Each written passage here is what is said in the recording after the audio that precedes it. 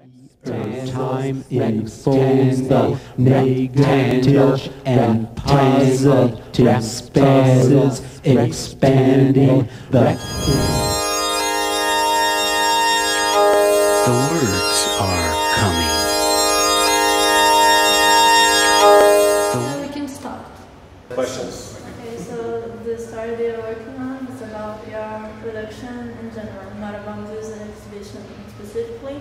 And he wants to warn you that that's how the questions are going to be. Okay. So you started your work with video in the 70s, and ever since there's been a lot of changes, and the video production has augmented hugely.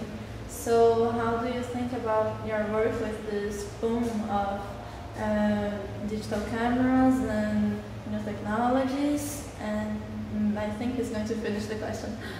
E mais alguma coisa? Em que medida ele acha que essa democratização ela muda também a forma de produzir imagens na arte? And right now video is more democratic, it's a more democratic tool.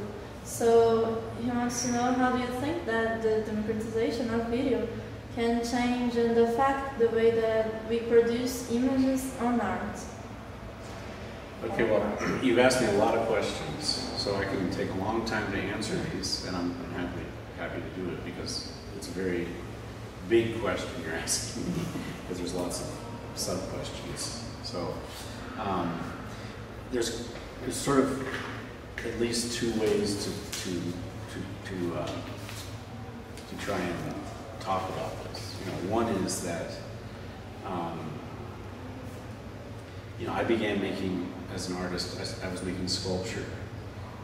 And probably when I first started using video, a video camera, you know, this probably wasn't even like, at that moment, it wasn't an extension of what I was doing. I basically, it was like a phenomenon that I was discovering, an electronic form that was kind of fantastic, you know, where you could experience things in real time, some sort of, you know, super reality that you're in at the moment that it's happening.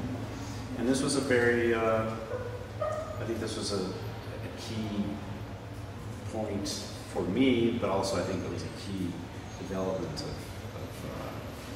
not just art, just that, you know, the world had these tools to look at itself with video, television, this kind of thing.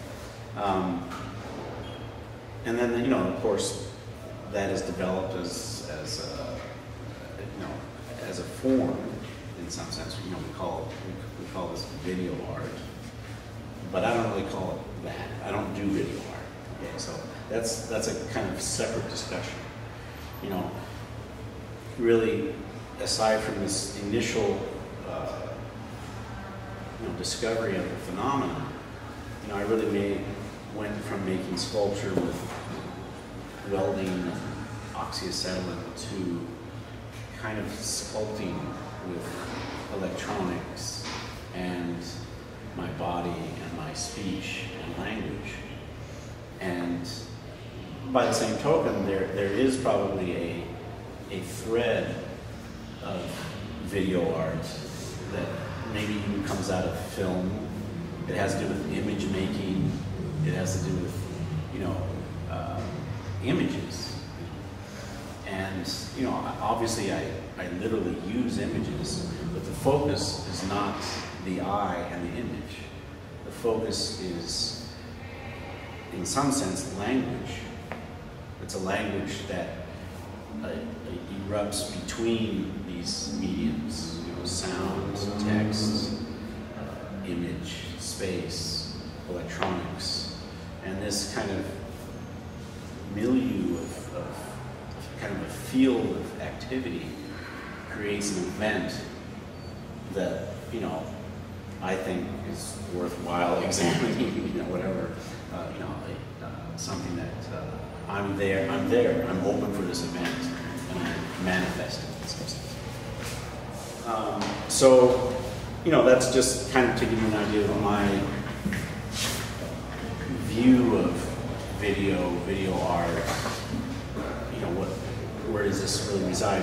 In some sense, video, along with conceptual art, were sort of the first anti-mediums. This is, after this point, there are no mediums anymore. It's not like mediums that you know, I'm going to learn this medium and make video, or I'm going to make sculpture, I'm going to make painting, I'm going to make photography. It seems much more, these mediums allowed people to just think about ideas and use what is necessary to develop those ideas. You know, on the other hand, there are very medium-specific things about electronic tools and materials that allow for, I think, different kinds of ideas. I mean, for instance, you know, any kind of interactive works that involve something happening in a space in real time is obviously quite different than, you know, say, painting or photograph or what have you. On the other hand, I've heard this described as implicit or explicit. You know, when we look at a painting, is this not interactive?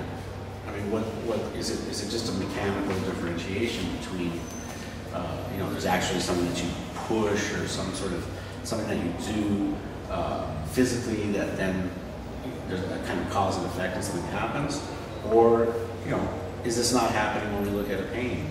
And we're interacting with it, and we're producing, we're projecting our ideas out into space, and other people are getting this in some form, microscopic butterfly forms, what have you. So I don't know if there's any difference in that at all. Anyway, so the democracy question. Democracy does not make good art. That's what I have to say. But I think it's great. I mean, you know, I think I think